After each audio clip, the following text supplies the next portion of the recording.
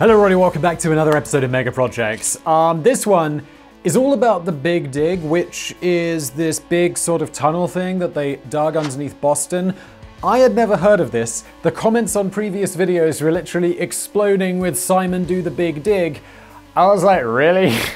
A hole under Boston? That's what you guys want to know about? But okay, so, you know, I serve at your leisure. Here is the Big Dig. If it doesn't do well, it's all your fault.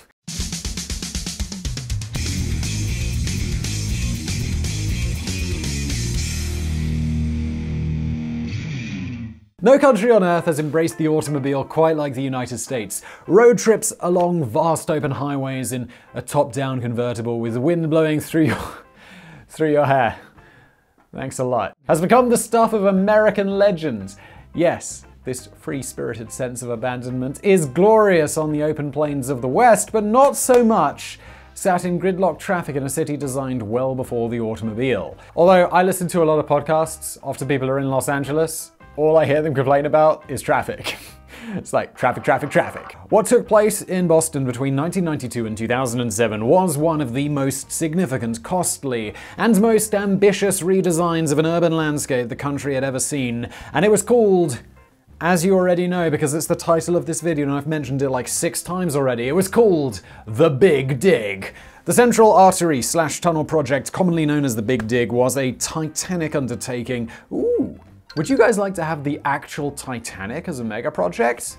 Let me know in the comments, I could do that. And at its completion, it became the most expensive highway project in the United States. This project of tunnels, bridges, transportation improvements, green spaces, and much, much more was vast. In total, the Big Dig consisted of 118 separate construction projects throughout the city of Boston. But it certainly wasn't smooth sailing. The project was plagued with so many issues it was difficult to keep up. From leaks to accidental deaths, from the substandard quality of some of the work to environmental concerns, the Big Dig was an enormous headache.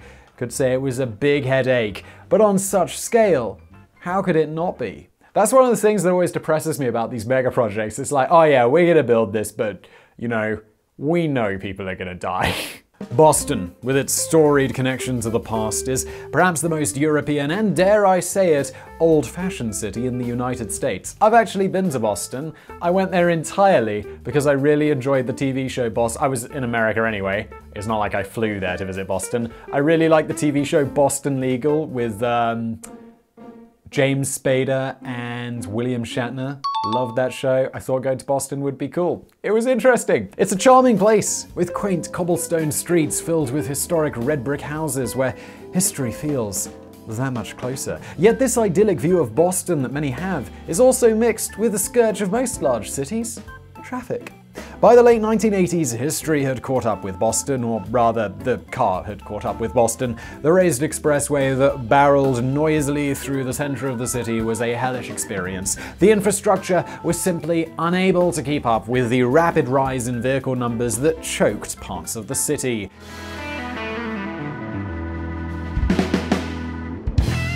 As early as the 1930s, city planners had suggested some kind of project to alleviate increasing traffic congestions on the city streets. Like many historic urban areas, the roads had been planned and constructed well before the notion of the automobile. What had been first set out for horse and carts was now asked to funnel modern transportation. Unsurprisingly, like many old cities, it struggled. And boy, if these guys in the 1930s were like, hey, we should build some sort of something to alleviate the traffic, by 2000, it's gonna be pretty bad.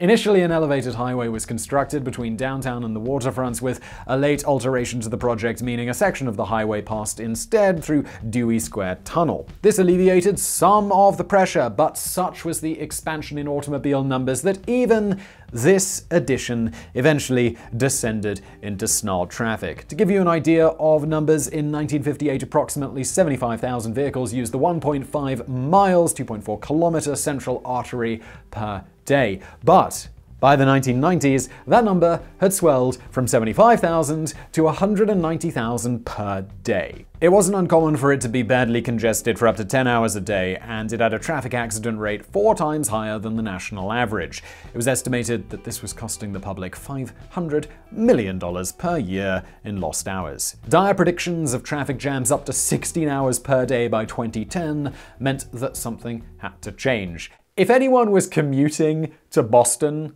during this time period, which, I mean, enough people watch this channel, someone probably was, comment below. This sounds horrible.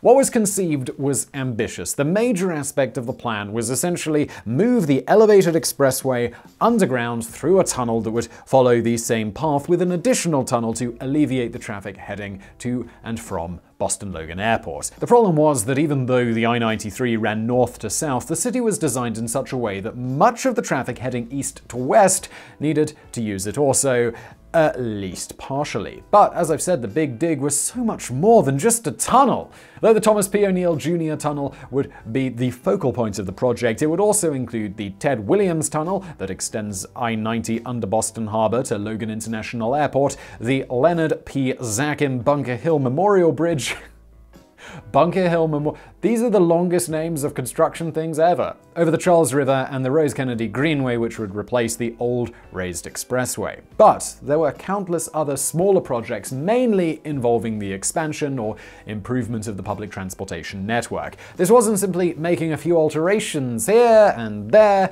It was a radical redesign of one of America's most historic cities to better adapt for the 21st century.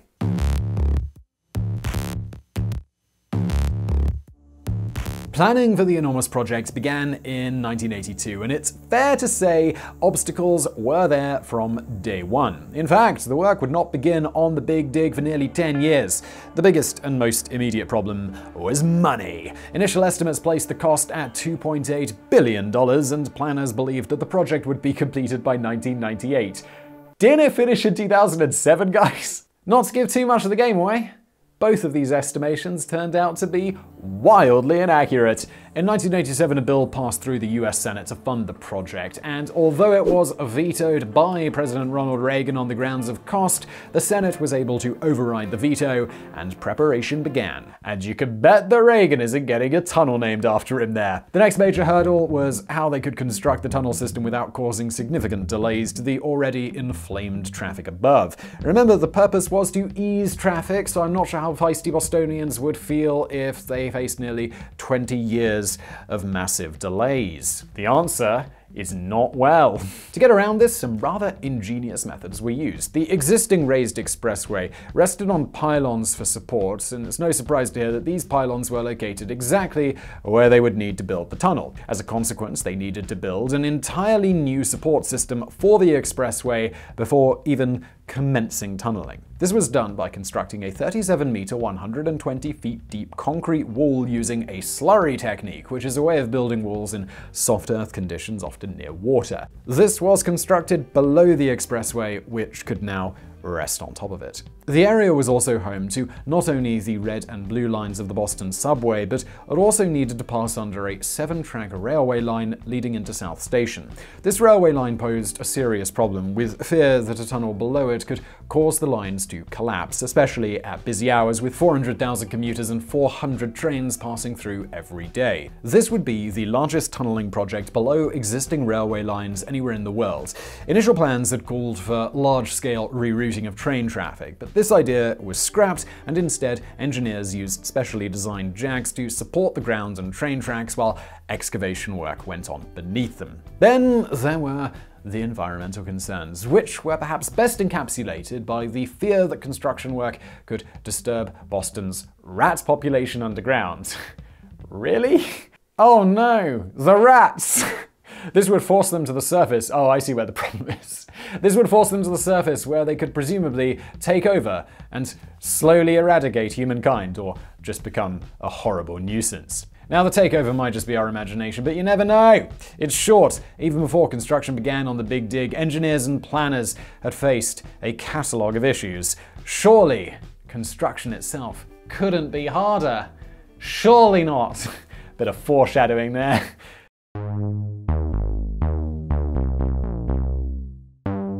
Construction finally began on this long, drawn-out project in September 1991 on the first bypass through South Boston.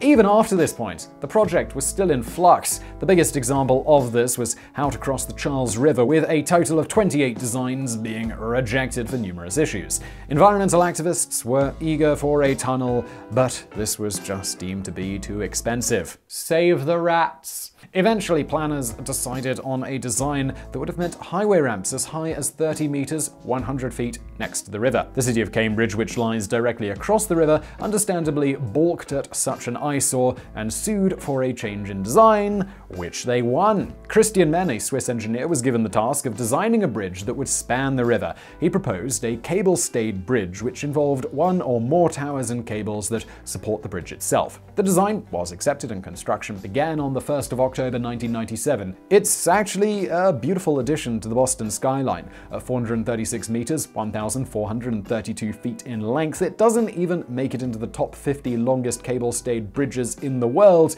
but at 56 meters, 183 feet, it was at the time the widest. It was constructed using 1,820 miles of steel, and just to make sure everything was safe, on the 14th of October 2002, around 5 months before its opening, 14 elephants, borrowed from the Ringling Brothers and Barnum and Bailey Circus, weighing a total of 112,000 pounds, that's 51,000 kilograms, walked across the bridge. Apparently this was a common thing to do in the 19th century to test new bridges, but it's not one we see very often these days. And this, I'm gonna say, was probably just for fun. Okay, so let's move on from bridges because, unsurprisingly, the tunnel systems provided the biggest challenge. The soft earth, mixed with landfills that sometimes date back hundreds of years, provided a real headache to drill through. As a result, much of the tunnel was dug again using the slurry technique, meaning that a small tunnel was dug and then expanded horizontally to minimize the risk. Digging under such a modern metropolis was always going to be tough. During construction, 29 miles of utility lines had to be moved, but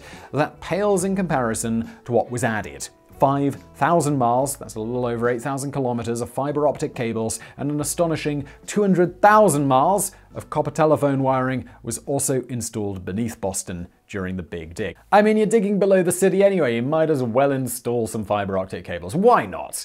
In total, 12.2 million cubic meters, 16 million cubic yards of soil was removed during the project. That's enough to fill your average sports stadium to the rim, a staggering 16 times. Much of this soil was reused either to fill landfills around New England or to resurface Spectacle Island, which lies in Boston Harbor, with as much as 8 feet being dumped in some areas on the island as a way of restoring it from weather damage. In terms of concrete used, it was equally astonishing. The 2.9 million cubic meters used during the project would be enough to build a pavement 3 feet wide and 4 inches thick that would stretch from Boston to San Francisco 6 times. The project was officially completed in 2007.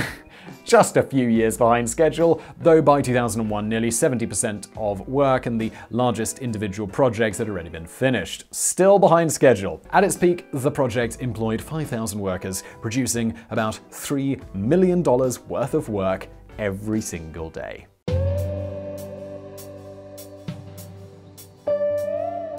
Controversy. Where do we even start? Maybe the rats, not really.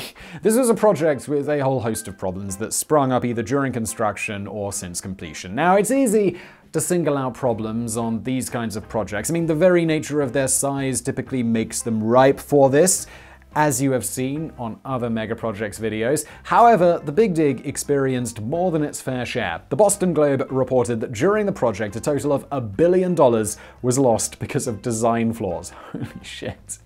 So let's start with the leaks, of which there were hundreds, if not thousands. As early as 2001, those involved were said to be aware of leaks throughout the tunnels, but the information was not made public until a group of MIT researchers discovered them. Much of the blame was attributed to contractors who had failed to remove gravel and debris before pouring concrete.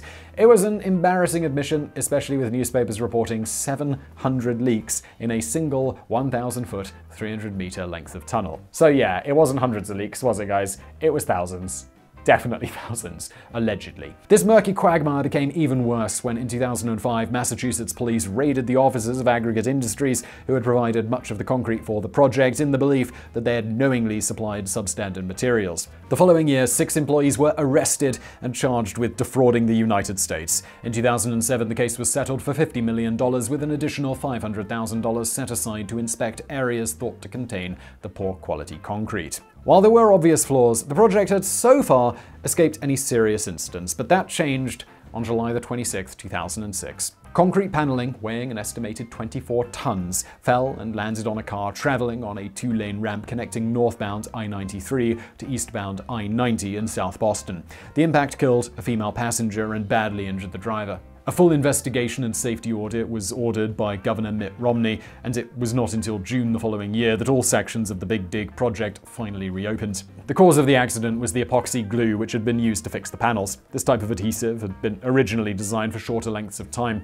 Power Fasteners, who made the glue, agreed on a settlement that totaled more than $28 million.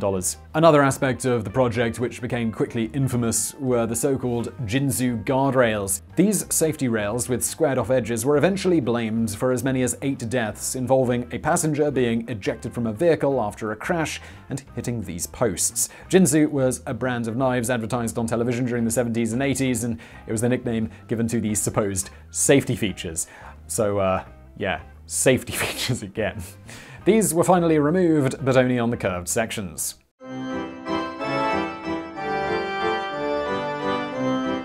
After all of that, you're probably wondering whether it was all worth it. That, of course, is going to depend on who you talk to. And I remember seeing the comments and people were like, dude, it was a disaster, or, you know, at least it was a successful big project. Both sides of the fence there. At first glance, the ballooning costs, amateurish mistakes, and incompetence might make it a little difficult to view this as a success, especially the Jinzu knives thing. You know, they seem to kill people.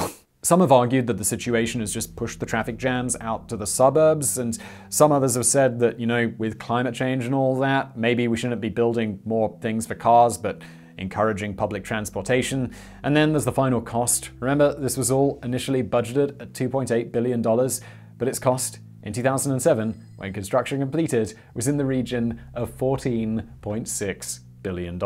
However, with interest that is still being paid, it's thought that the final cost will be around $22 billion and won't be fully paid off until 2038. But, ignoring all of that, did it achieve what it was designed to do? Well, mostly yes. The congestion problems in and around central Boston have undoubtedly improved.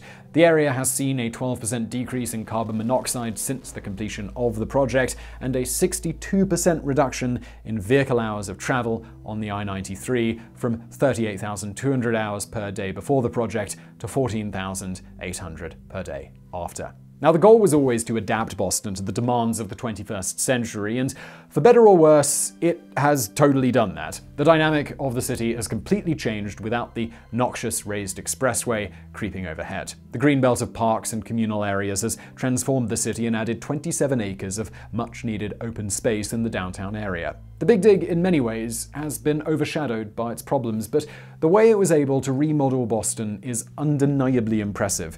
It would take a die-hard cynic to say that it hasn't led to improvements. With spiraling numbers in our urban areas, there is an increasing need to address the issue of traffic congestion and pollution in our cities.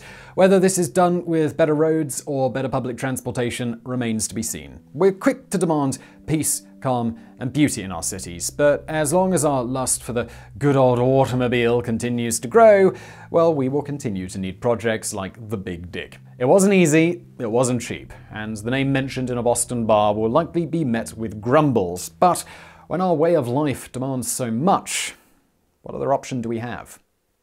So, this was Mega Projects, the Big Dig. Initially, I thought, I don't know if this is going to be interesting. But it was. I hope you found it interesting as well. Well, you're here at the end, so unless you hate-watched this video, you probably did. Please do smash that like button if you enjoyed this video. That would be awesome. Subscribe to Mega Projects. It's a relatively new channel, and thank you for watching.